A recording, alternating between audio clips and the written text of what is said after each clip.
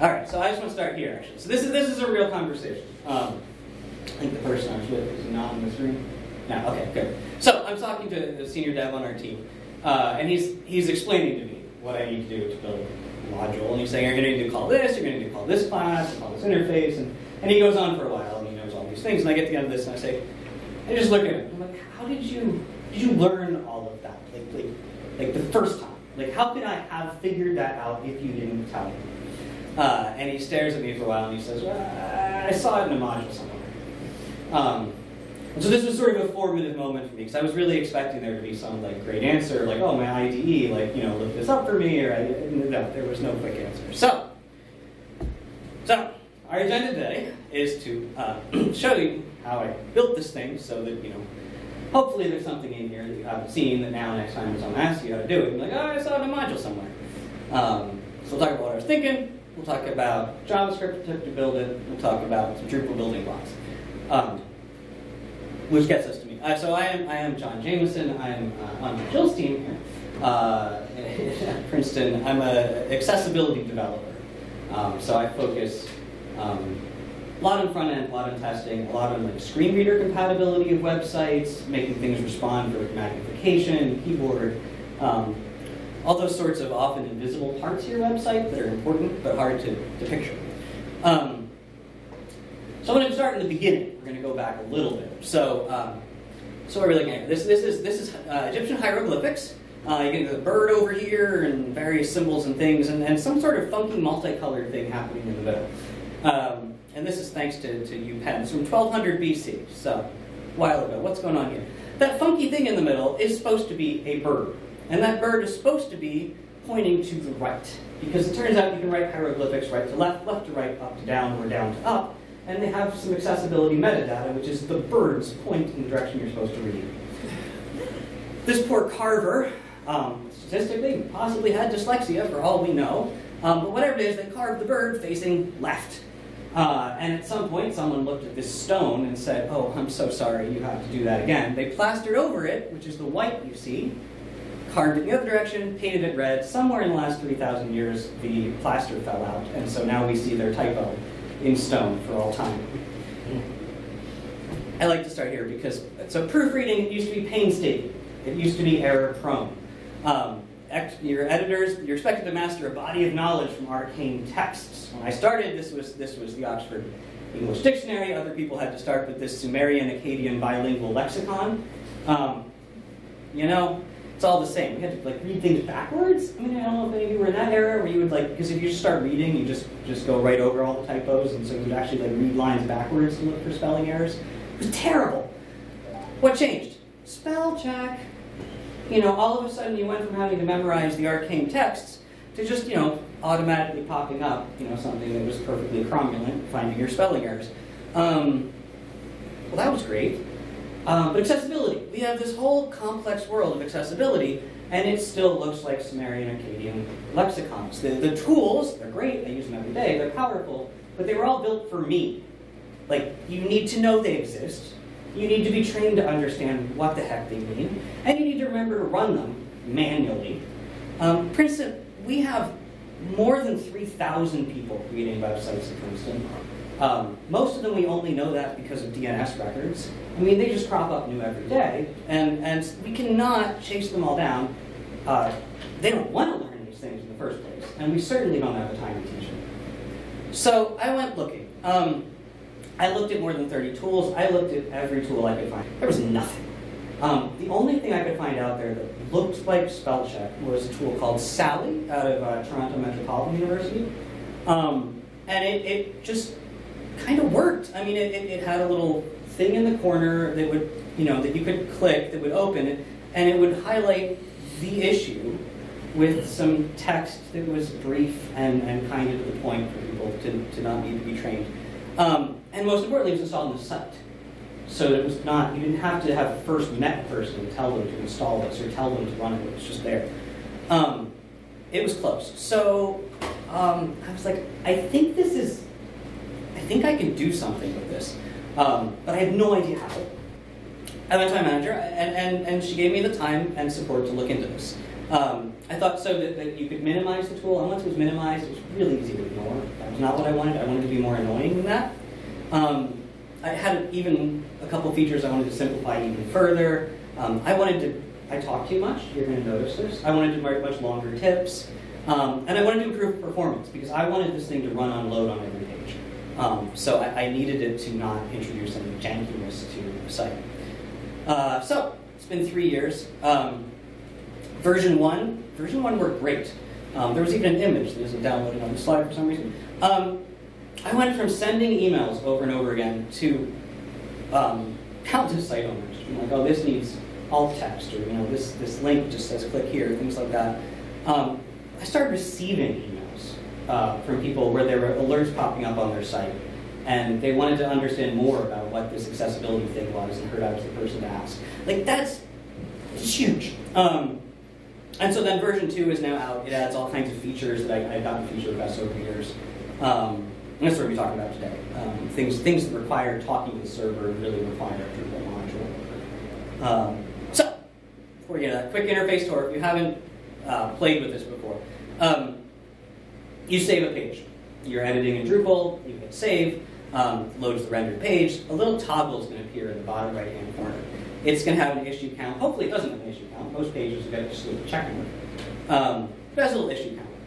If there is a new issue, you hit save and the issue count on this node changed, it's going to automatically open. You could click that button and open it, but it's going to pop open.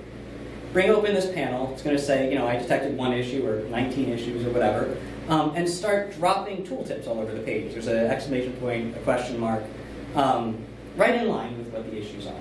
This is eye-catching. People that haven't been trained, they notice when something pops open on your screen and starts highlighting things. You hover one of these tooltips or click on it, and it's going to pop open one of my talking too much tooltips. But the point here is it's written for people that have not been trained in accessibility. They're not developers. These are content authors. It's going to explain the issue in plain language, and a lot of the extra things I wanted to write were sort of explanations of why it's an issue and tips for fixing it. So this says, this is a skipped heading level, and it explains that the heading nesting on the page, heading 1 is like an indent in an outline, and like heading 2 is the next step out, and heading 3 is the next step out, and you're supposed to think of this like an outline, and that this skipped from 3 to 6, pulling that from the content. And from a screen reader, this sounds like content is missing. Like you didn't hear a couple headings, and you're supposed to go back, and that's confusing, and to fix, adjust that. So the point is, what's the issue? Plain language, how to fix it. And then there's some buttons. So if I'm not 100% sure this is an issue, because this is just JavaScript I wrote, I don't always know it's an issue. Or sometimes these are things where, like, I'm just literally saying, could you manually check this? Like, say it's an image that has been marked decorative with blank alt text. That is perfectly okay if that's what you meant to do. The image didn't have any meaning. Just a divider, just a background, just decorative. But often it means you forgot to fill out the alt text. And that is a problem. So a lot of these, I'm really saying, just, this needs a human to check. And you can say, hide this alert for me, and it'll stash some information and not bother you about this again. Or you can say, mark OK for all users, and it'll sync that to all other editors of the site. It doesn't disappear entirely. It tucks into the panel. There will be a little button that appears that says, like, show 3 hidden alerts, things like that. So it's not gone. It just stops. The issue count of the page goes to 0. So built that. It's all content tests, things like, links with no text, links that spell out a URL. That's always the best link, https://www. Linear skimming, you love that. It really helps you find what you're looking for. Skipped heading levels, empty headings, all bold paragraphs with no punctuation that are fake headings. That's really common. Large quantities of caps lock. It's not going to flag like 1 or 2 words in caps lock. But if you start putting your whole paragraph in caps lock and emphasis, it's a manual check. That's not forbidden. That's not a blocker. People can read that, but it's just going to be like, hey, maybe not. It goes on. There's 30 or 40 tests that Sally and I share now. This is less and more. So if you have ever used Wave or Axe, any of these tools, like the Axe Core accessibility checker, well over 100 checks, 2 or 3 times as many checks as I have.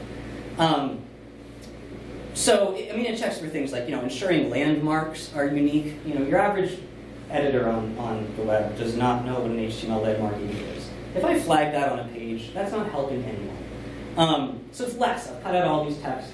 Essentially, if you can't make this mistake in CK Editor, I don't want to flag it. But it's also more, because I'm focusing on content. So I'm going to be flagging things like tables with no header cells, and I have all these manual, I'm not going to read all of them, but all these manual checks. These accessibility auditors tools, they don't want manual checks. They emphasize, the mantra for apps is no false positives.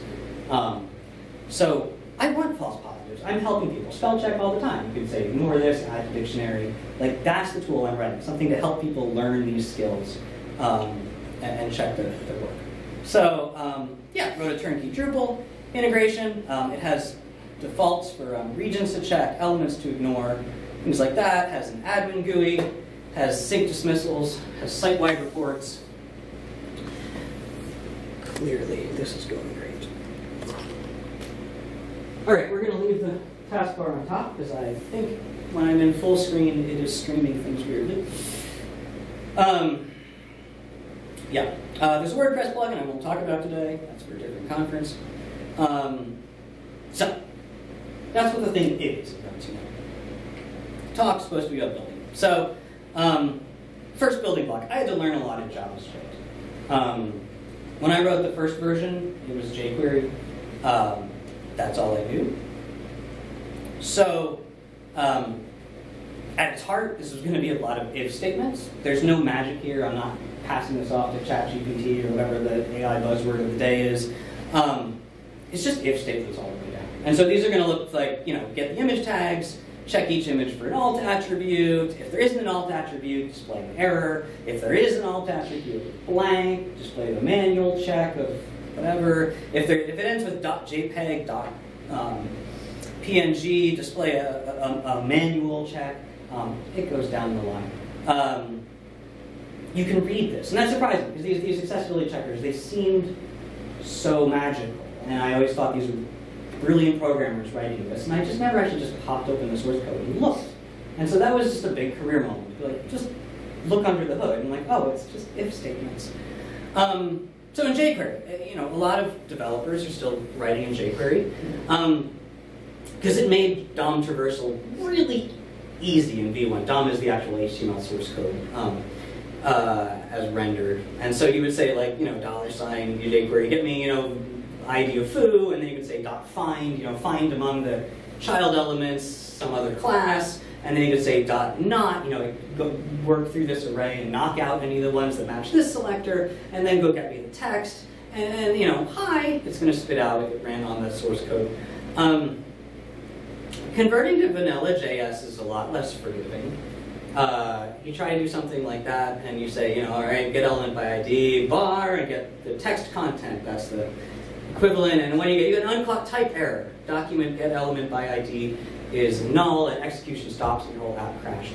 Why? Because it didn't find an element. And when I said .text content, that function call says, well, I need a parameter of an element to get the text from, and you didn't give me an element to check. So any little mistake in JavaScript and it crashes. It's much, it's more like a real programming language. jQuery, when it was written 20 years ago or whatever, just kind of put in a whole lot of things to just gracefully stop if nothing came back. JavaScript's not polite in that way.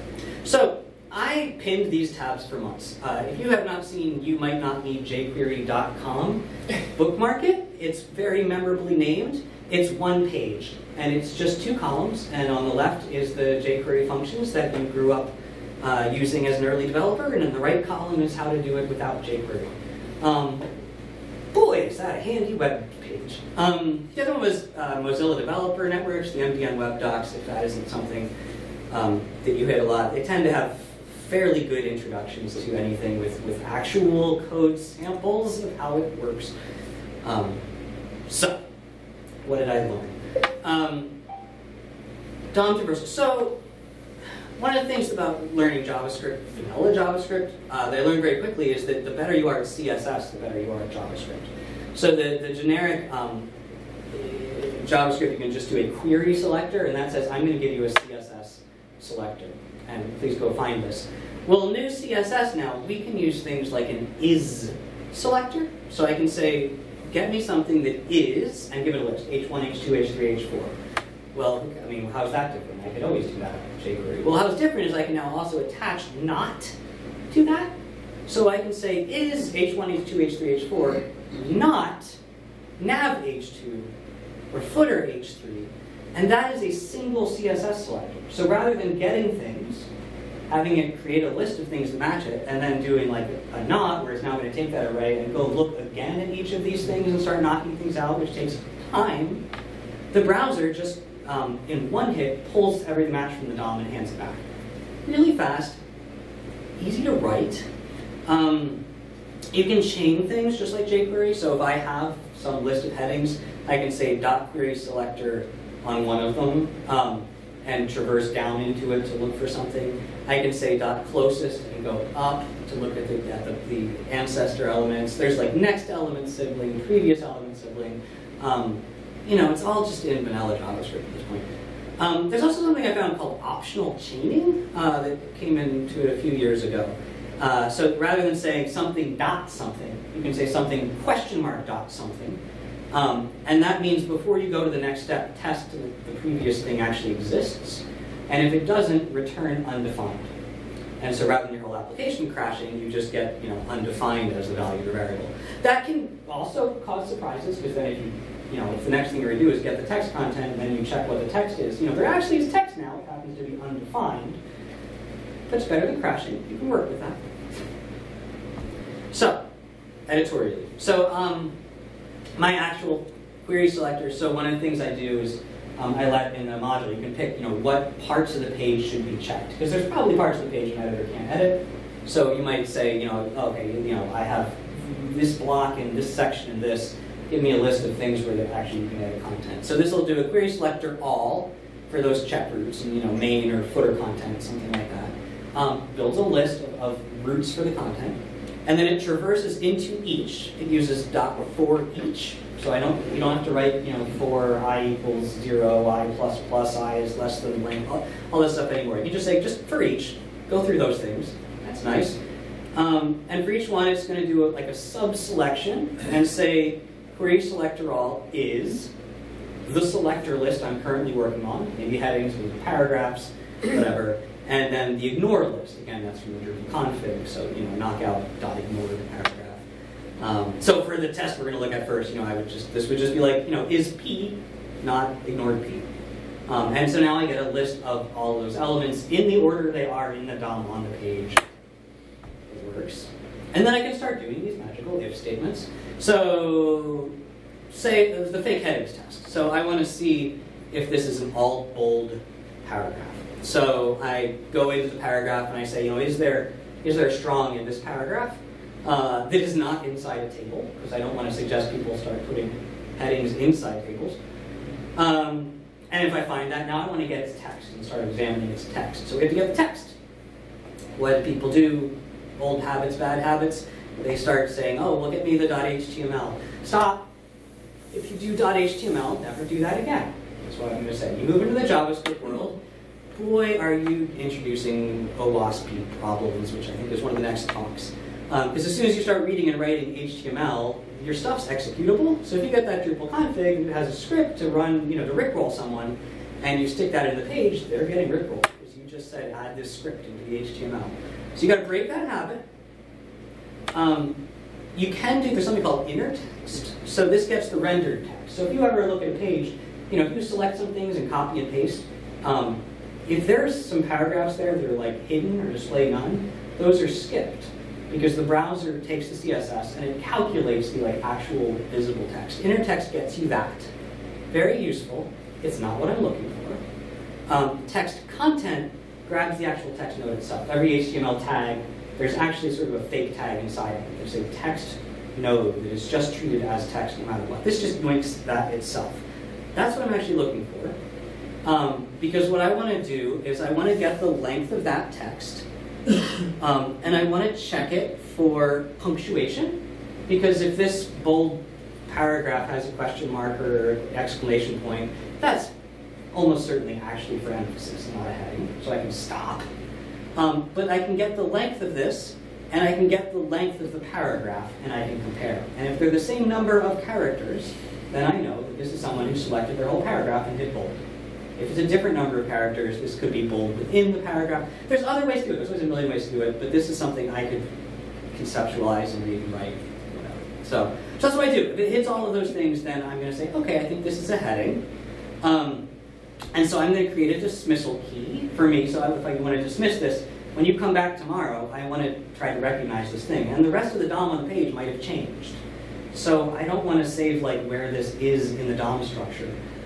So for me, for every test it's different, but I pick something identifiable. For this, I would just take like some of the characters in the string, and save copy that.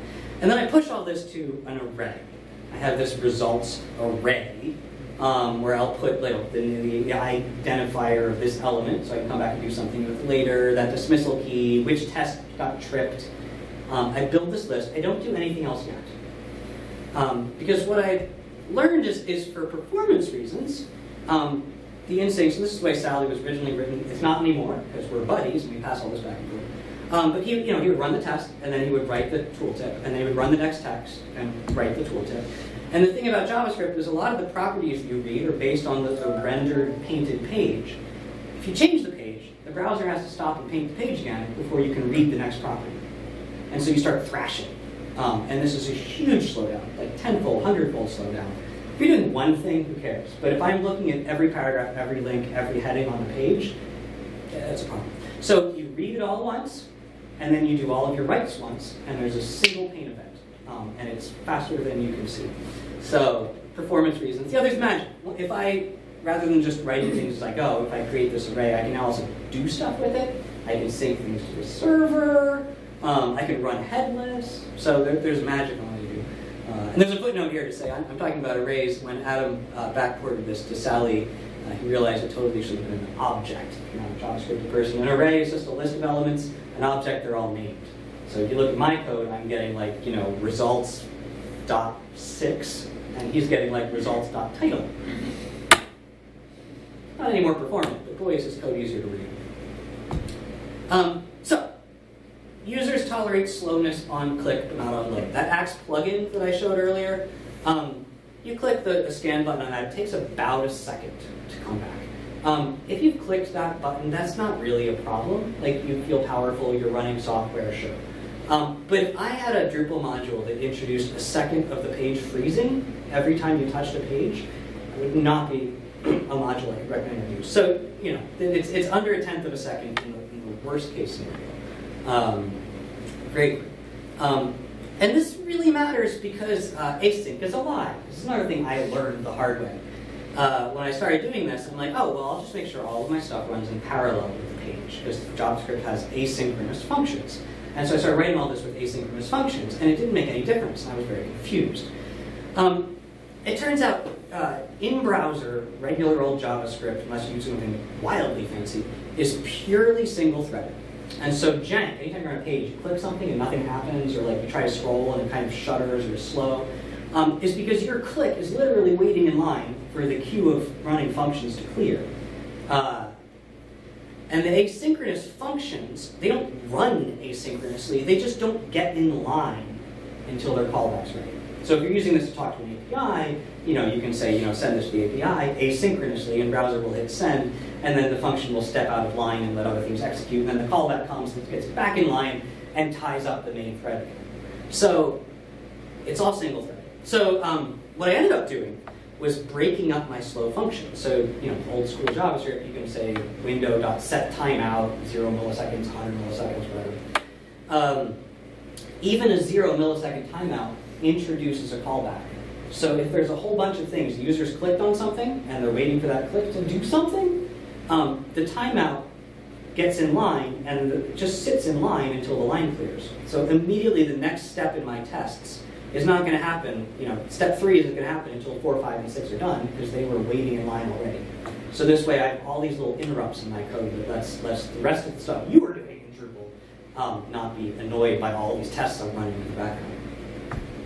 All right. What else? So I said stop writing HTML.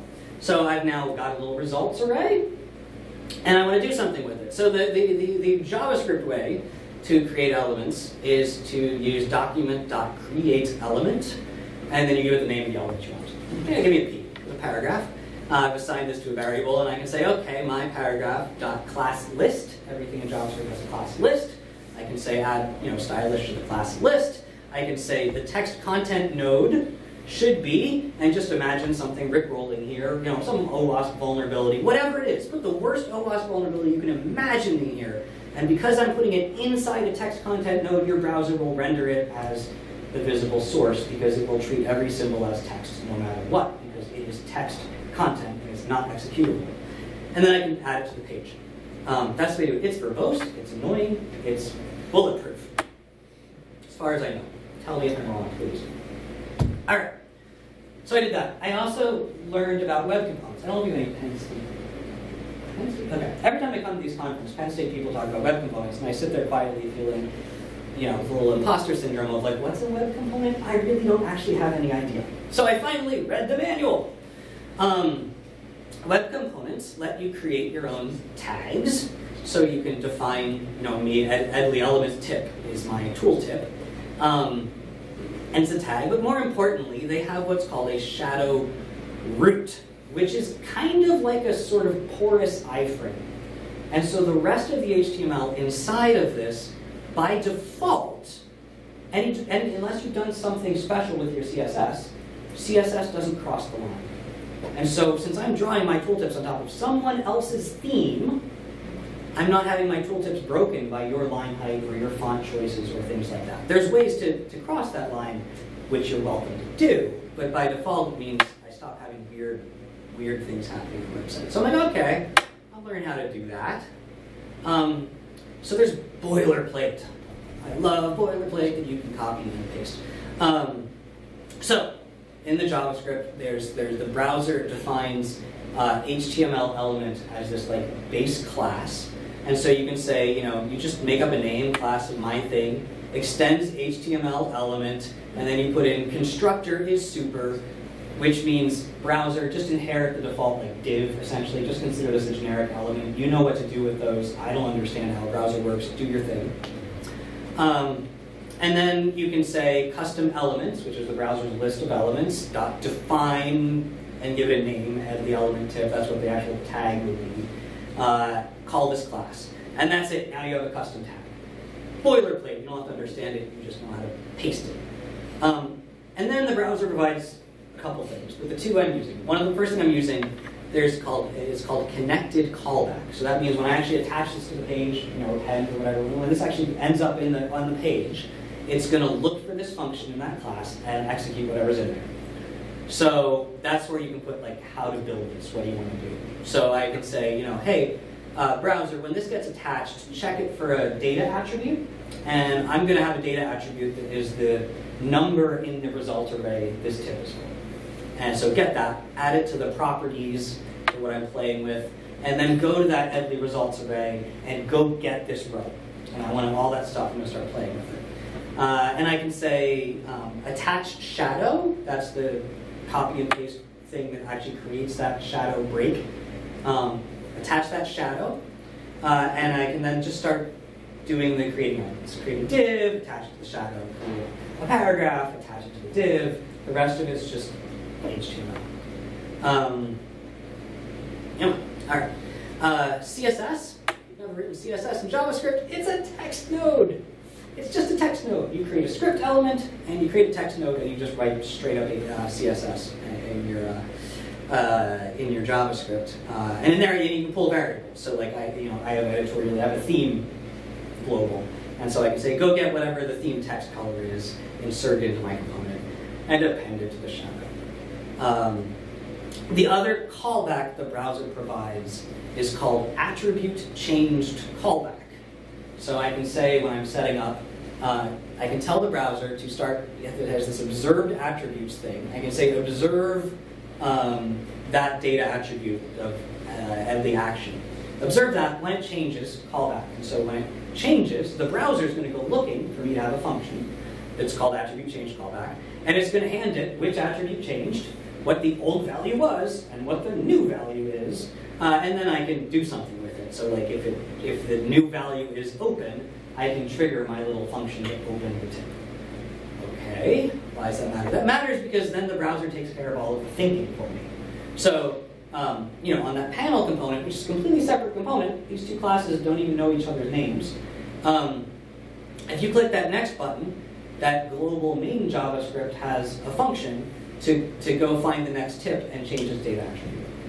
And so the main JS finds the next tip, changes that data attribute to open. That tip then observes the change, the browser calls my function, and the tip opens. And I don't have to understand what's happening. I know how to use boilerplate. So now I use web components, and the rest is just HTML. You look inside a web component, and it's just HTML. So I learned all that, and then I needed a module. And that's where that conversation on the first slide comes in. You know, everyone, it's new to everyone sometime. So here's a refresher. Everyone here is a module developer, and here's an introduction to everyone here who's brave. Here's what I had to learn. So your module files. There's a bunch of YAML files. These are human-readable text files. So Drupal looks at these for things like what permissions does this module need, or what default settings it's going to have, and I'll show some of those. There are, there's .php. That's going to be PHP. So you can have all kinds of PHP files. These might be completely custom. These might be implementations of things Drupal provides. And then there's .module files, .install files, these funnily named files. These are just more PHP files. But these are PHP files with certain names where Drupal checks these at key moments, and if inside these files are functions with certain names, it will call them automatically. It was new to me. Lots of years of people saying, well, just write a pre-process function. And I'm sitting here at DrupalCamp like, okay. I mean, create one of these, put a function here that's named this, and Drupal will automatically call it at a key moment. Okay, I can learn that. This was new to me, so if you don't get lucky, so Drupal, you can look in the docs, there's a Drupal APIs doc, there's module developer docs. Sometimes these are well written, sometimes these are not. You can check. If you don't find something, I mean, what I learned was the right question to ask is, what module does something like this? Because if I ask someone how to do this, they probably don't know the answer. But if I ask them, have you ever seen someone do something like this? Most people have. And then you can go look at that module and then see how they did it. You know, it sounds basic, but it wasn't. Everyone learns sometime. You can explore core looking for something. You know, once you know the question to ask, there's decent help. I didn't know what to ask. So, what are these looking? So, .permissions, that's one of these YAML files. You look in there, I'm starting here because it's really straightforward. You know, you open one of these up and it just has the name of the permission this module developer wants. View editorially checker. I'd like you to have that permission in the list of available permissions. And it has a nice title and a description. And that's it. You've created a permission. Congratulations. There's a .routing file. It's another YAML file. And there's more junk in here, but and I've cut it off. You don't need to see everything. But again, I want to give the name of so this is to create URLs, custom URLs. So I want the API report. I said I want to be able to report these things. So I'm going to create a URL for the API. And you say a path that says, hey Drupal, I want this path. And then you say controller. And that whole big thing there is just where to find my PHP function that you should attach to this URL. And then there's the rest is like attributes. So methods, post, that means this is going to be an API thing. And then you get permissions. View editorially checker. Okay, we create the permission. Now we created a URL that requires that permission, and Drupal will automatically authenticate people that try to touch this thing. It's human readable. Now we have a route. Now we can go back to JavaScript, and now we can copy and paste the boilerplate to send data to Drupal. So it looks like this. You know, post data is there's an async function. It's not really async. And there's things in here about CSRF tokens, which is a whole bunch of stuff you don't have to understand, where Drupal's API will go make sure this person's authenticated and get them a token to make sure that they mean to do this. You just need to know to copy and paste the right thing. And it's going to go get that URL of my route, and it's going to go post JSON stringified data, and that's my massaged version of the results already. So like all I have to change here is like what the URL is and you know what data I wanted to send. And so then it goes to that route defined a controller. The controller is just in my file system. You can see source controller, API controller.php, ::report was what it said. And that just meant go to this file and get the function named report and fire it off. And so it's going to fire it off. And what does that say? That says, you create a variable called results, which is going to be the JSON decoded version of that array, and go send it off to within my module, this API other service function thing I created called test results. And if that thing works, then tell the browser you're good. That's it. That's a controller. It's just a function. So it goes on to this other thing. So I have this other PHP file, and now it has this function called test results that expects a list of results. And this goes on and on and on for pages, but it's going to have it's going to validate these things. So I have little functions that make sure that's a number, or something like that, or this is a valid path. And then it's going to do a for each, and it's going to go down each of these results, and it's going to say this connection merge. And here now I'm copy and pasting from the Drupal database API documents, and I'm going to want to it says you do insert fields. And so for the field named page title, drop into it the page title results. There's boilerplate, thank goodness. And then the database takes care of the rest based on the schema defined in the .install file. For some of you, this is a review. That's not. And so this schema, Drupal has this whole schema thing built in, and you give it this nested array where you're like, okay, I want the following fields, and I want an ID field, and that ID field should be a big serial field that can't be null, or whatever. And I have a whole bunch of fields. But you just list the fields you want, and then the schema takes care of actually setting up the database files, database tables for you. So we learned, and then you can reload the page, and if all goes well, and you hit your browser inspector, you'll see that, okay, I tried to send that JSON, and I got 200 OK back.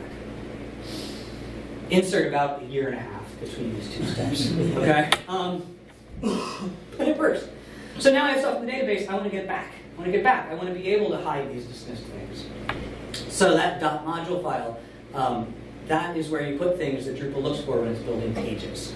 So in my .module file, I can piggyback Drupal's global JSON object. Every page you load in Drupal, there's going to be this Drupal settings JSON object that Drupal is using for its internal stuff. Modules can piggyback this thing. So I want to put in there an object where it's going to be like, what's the API URL, and various other goodies that that my JavaScript has in its parameters. So this is this magically named function called page attachments. So editorially is page attachments. And then you're going to end up with an array to tack on. So I can do things like, attach to that attachments array the library of editorially. And now it's attached to my JavaScript. That's helpful. I can say, okay, well, the API URL should be it says URL from route. And that calls this Drupal function that figures out what the URL is for the named route from our YAML file of API report. And it's going to set that to a string. Which means if I ever change that URL, everything doesn't break. I'm not hard-coding the URL. Or if your site's installed in a subdirectory, I'm not having a problem. Because Drupal is just going to figure out what that URL is, and so I can say attachments attached to the Drupal settings object to the editorially sub whatever, that the API URL is that variable. And then I can attach, it says config get, so that says, hey Drupal, you have this magical configuration system that I don't need to understand, but you can hand me from that a name something, and I can say, go get the content group for my editorially config, which is one of the parameters on the site page. So then we have to actually get those dismissals. So Drupal has boilerplate for creating database queries, and so I can say, hey query from this database that we're using, and select my editorially dismissals table, and go get the fields I named in my schema, and then you can set a condition. You can say, but only ones where the page path is the same as the current path. And that's Drupal boilerplate for database query. It hands back that I attach a Drupal settings array, and the rest is just JavaScript.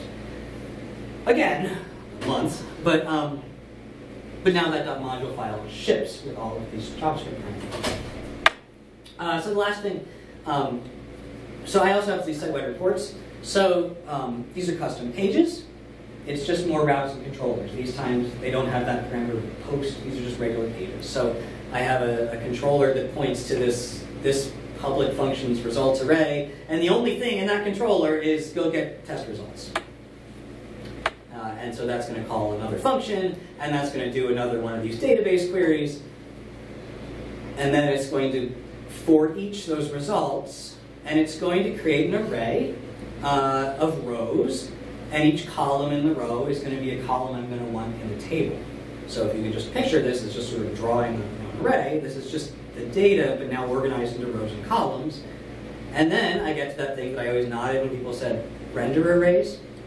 So Drupal loves render arrays, and what these things are is just things where you're telling Drupal what you want it to draw for you.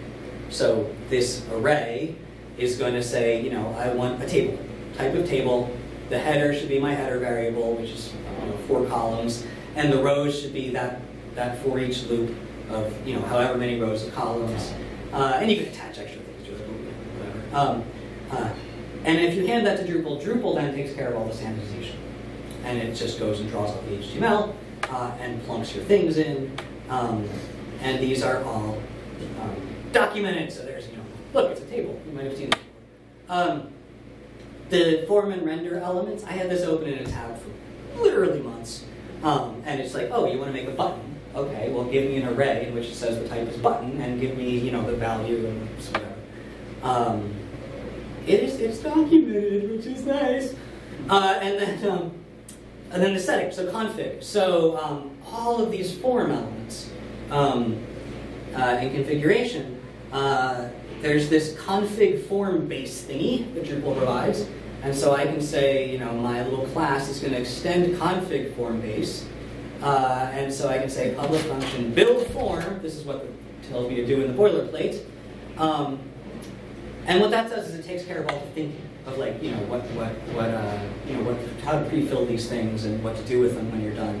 And so I can say, for the config, config for this config page is editorial these settings, and then it's just render arrays again. So I can say I would like a, whatever I want. I would like a text field, and there's the title, and I don't need a placeholder, and sure, give me a description with help text, and for the default value, which is something the form documentation told me I can provide as one of the variables, I can say, hey config, get the current value of the content root.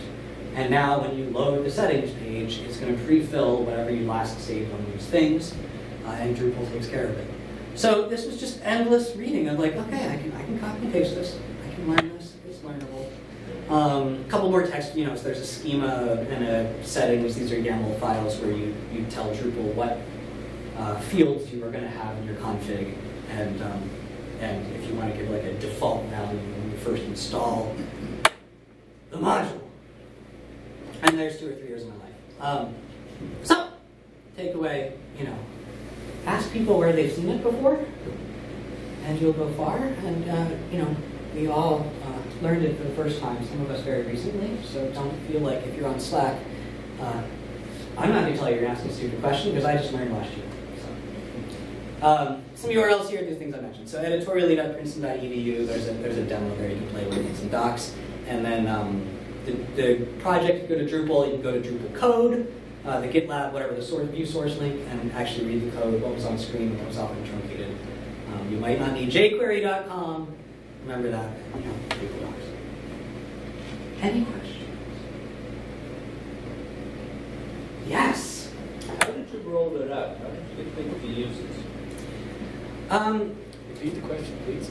Thank you. How do I roll this out? How to get people to use it? So internally, we have a lot of sites. So we rolled it out internally for testing.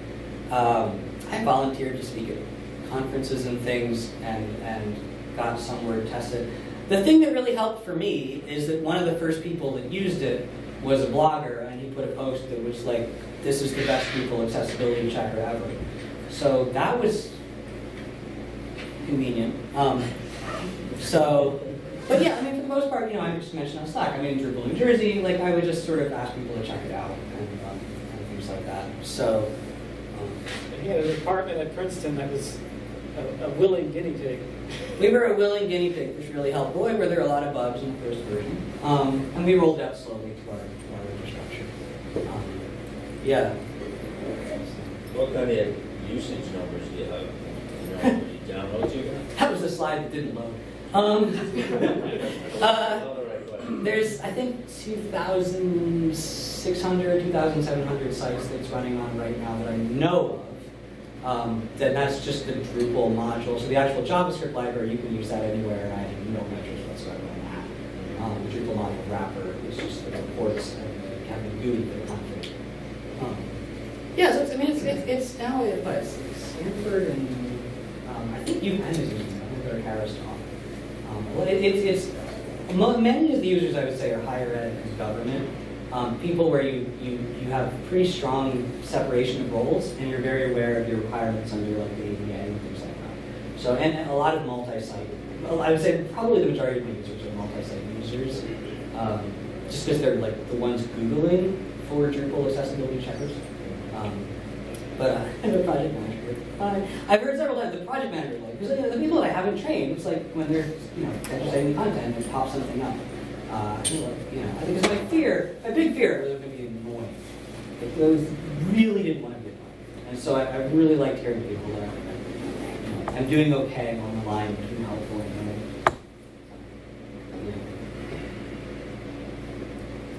Yeah. Could you just give a quick talk about the WordPress plugin? Just not technical, but just the relationship between this and the Drupal module, with any differences or similarities? It's been out for a week, and I think it has 4 users, so it's a little less tested. The JavaScript's exactly the same. One of the key challenges in WordPress is that their workflow's different. Drupal very much has an edit, save cadence, where you fall back to the page and see it live after you hit save. WordPress, you don't. Like, you save it in place in the admin dashboard, and you have to go click preview to see it live.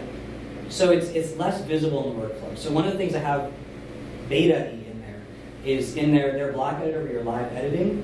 They don't use CK editor. So the thing they have has much more actionable containers with IDs and things like that. So I'm actually I'm injecting editorially into their editor, running it headless, and actually drawing alerts inside the editor as you're editing. There's a much lower threshold for being annoying doing that. So that's very experimental and really waiting for user feedback to see what people think of that. Because I can't draw the tooltips there, you can't dismiss things there. It's much more like spell check, which is kind of drawing a little red bar and being alert, this doesn't have all the text. It's not as actionable. The dashboard is all JS. I got very frustrated. After working with Drupal's renders arrays, at the beginning, I was like, oh my gosh, I have to learn all this. And by the end, I was like, wow, it takes care of everything. And once I've gotten over the bar, it's like, okay, I don't have to write everything.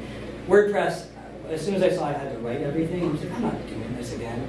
And so I instead just learned the WordPress API. So the dashboard in WordPress is purely JavaScript.